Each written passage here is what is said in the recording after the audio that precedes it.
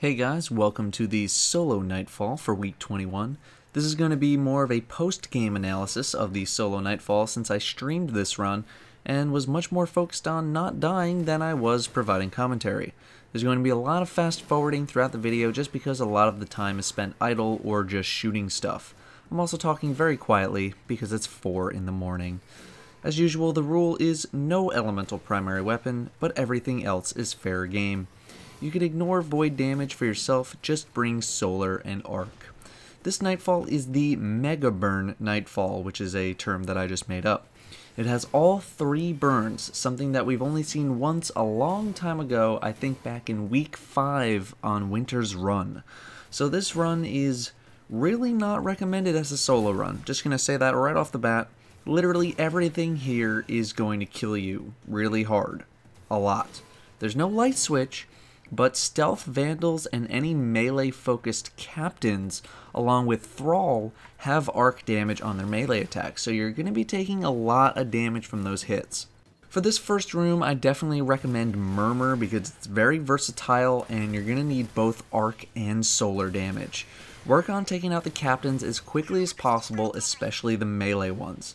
Soon after, you'll hear the sounds of the stealth vandals and shanks coming. This is when you change your Murmur back over to solar because you're going to want to burn through those shanks right away. Try and get 2-for-1s as much as possible.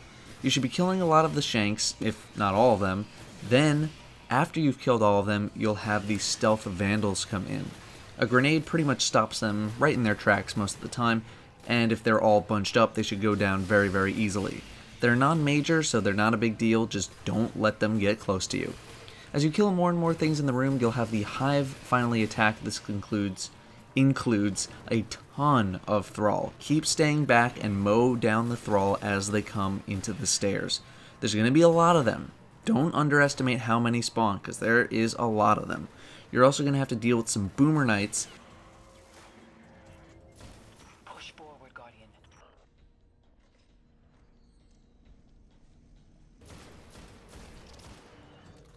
In particular, a major one who will come into that first room where you're shooting everything.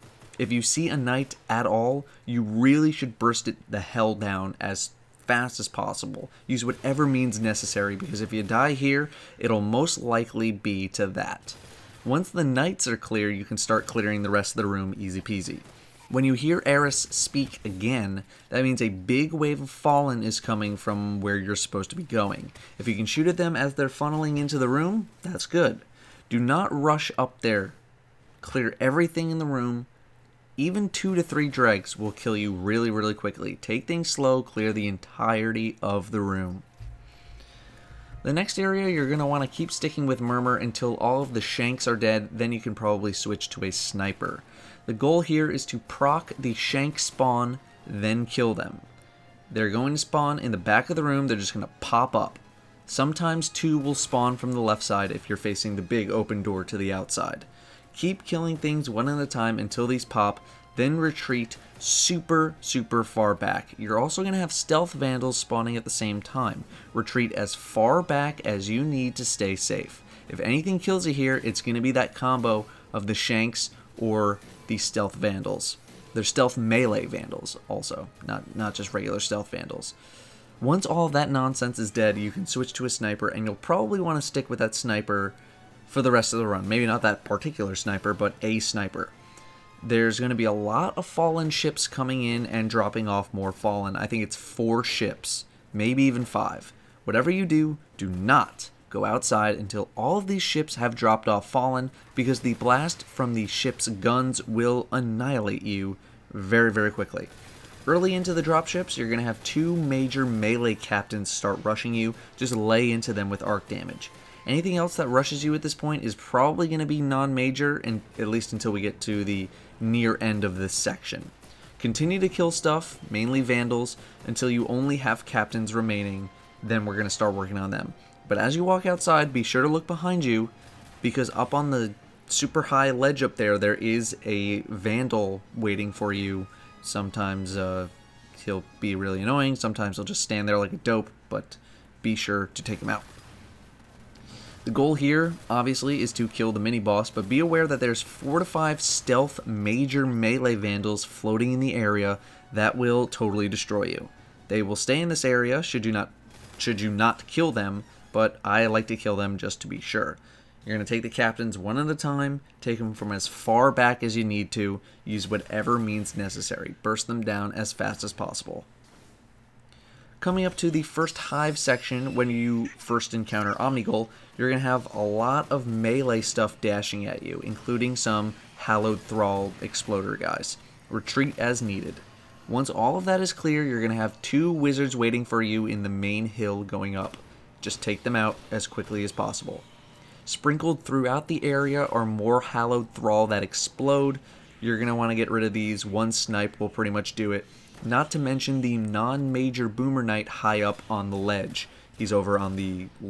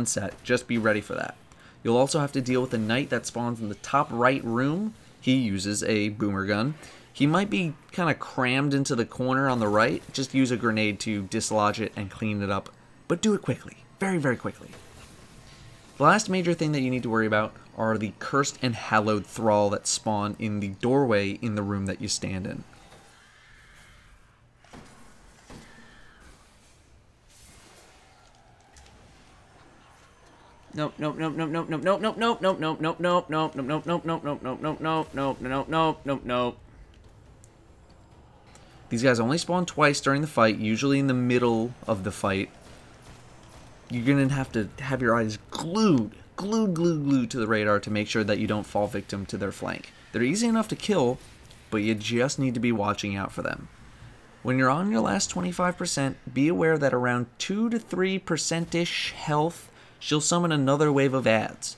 I recommend heavy burst when she's that low, otherwise you'll have another set of ads and wizards to deal with, and the last thing you want to be doing is just YOLOing in there and dying because you tried to get off a couple of final shots. My biggest piece of advice for this place is to just not do it. Find some friends. This run took me 52 minutes of stress. With a group, you can clear this place 3 times in 30 minutes. Do not torture yourself, please. That's why I do it for you. If for some reason you'd like to watch the entire thing without any speeding up of the footage, you can check the description for a link.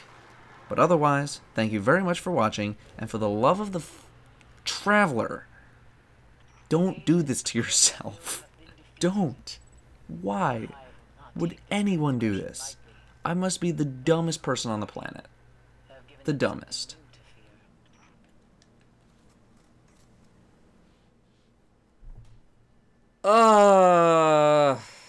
Don't do that.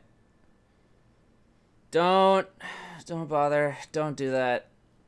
Why would you do that to yourself? Oh, why would you do that to yourself? Don't ever do that to yourself. Let me do it for you, and then recommend afterwards that you don't do that. Never do that. Oh, great. Oh, that's good. Oh, yeah. Oh, that's good. Oh, yeah. Oh, I love that. Oh, it's so good. Yeah. Yeah.